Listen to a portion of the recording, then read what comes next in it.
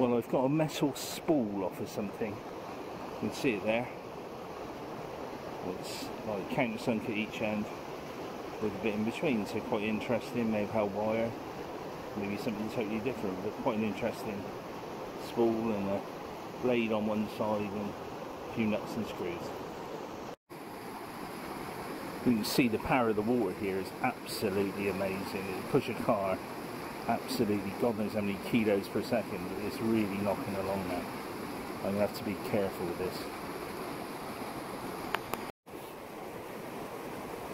Got an old belt buckle and this old forky looking thing, which is a bit strange.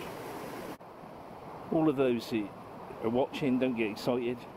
This is not a bomb. It is just a sawn off piece of something or other. See the top bit on there, the seam going down it, and the other bit on there with a great lump of slag by the side of it, iron slag. Interesting. Wonder if a horse ever fell in or something. It seems rather sad, but you can see it there in all its glory. If you know exactly what it is, please let me know. But obviously part of horse tack of some sort. Well, good grief, look at all that lot. Mostly a magnet jumbo, I think, but might be some interesting bits in there. We'll see when we round up later. Oh, this great lump of iron here. Looks like it might have had some form of old rivet in there at one stage. And some more assorted bits and bobs. Well, another spirit burning iron. I had put the last time I was down here as well. You see it in there, triangular shaped. Absolutely fan-dabby-dozy.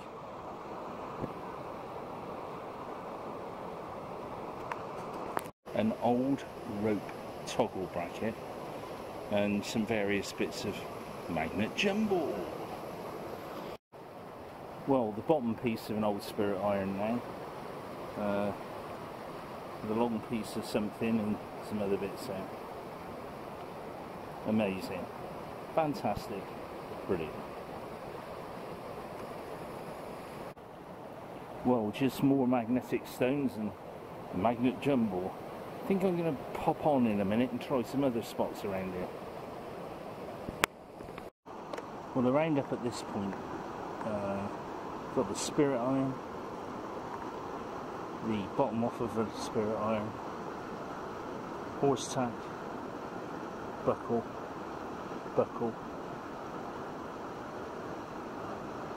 the rope support there, this weird thing here, fork shaped object, lump of iron, cut off bit with the seam down it, the spool, and then just bits of magnet jumbo really, but really interesting finds. Well, I just fought my way through the weeds to this spot here, which is just up the river from where the weir was that I was earlier. And we'll see what happens here. Well, well, well, another one of those landmarkers there. Well, did you see it there? Very old pair of scissors, probably used by a fisherman for taking his bait out of the mouth, fish's mouth. And a round thing in a bar.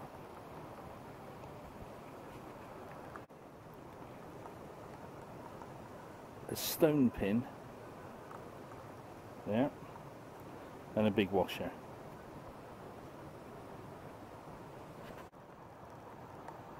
We've got this really old chisel, like a bolstery type chisel, and handmade now, and another bits of yuck.